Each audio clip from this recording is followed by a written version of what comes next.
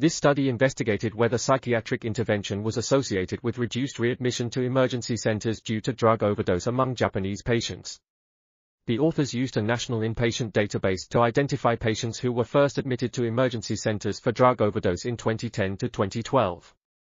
They then used propensity score matching to compare readmission rates between intervention, psychosocial assessment, and unexposed groups.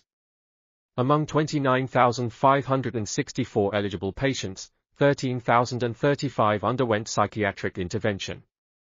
In the propensity-matched 7,938 pairs, 1,304 patients were readmitted because of drug overdose.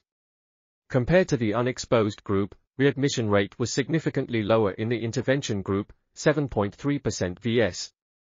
9.1%, p less than 0.001.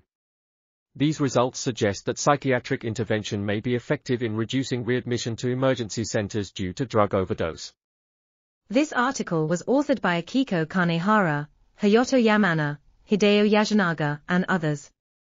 We are RTCLTV, links in the description below.